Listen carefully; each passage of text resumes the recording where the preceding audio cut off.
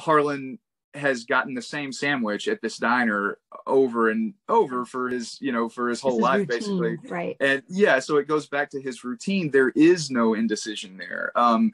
because he has set up his life in such a way that he doesn't ever have to make choices, which I think makes it that much harder when he actually, when it is confronted with this, very large choice in whether or not to, to pursue this kind of murder investigation on his own.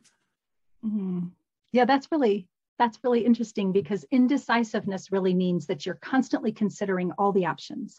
Indecisiveness is someone who's looking at every angle, every picture, every possibility, and all the time that it takes to look at that in order to make a decision, right?